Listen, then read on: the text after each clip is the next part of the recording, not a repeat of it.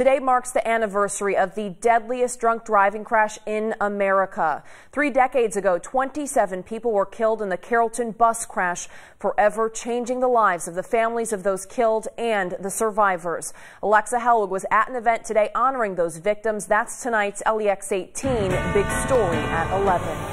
30 years ago, the life of Darren Jaquess changed drastically. It makes you grow up overnight, dealing with something like that, it's like, it almost feels like I was robbed in my teenage years. Jaquess was only 15 years old when the deadliest drunk driving crash in America forever changed his life and the 66 others that were on their way home from a church trip to an amusement park. Unless you were there that night, you really will never get it. Several survivors attended the event this morning, and 2 of them spoke about the tragic day for the first time in public.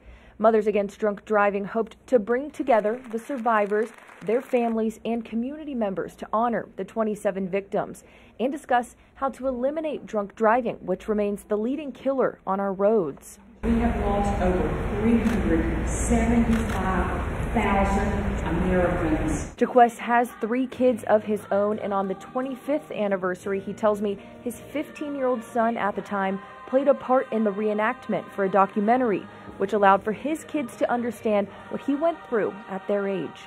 30 years later, I understand. I understand that, things do happen.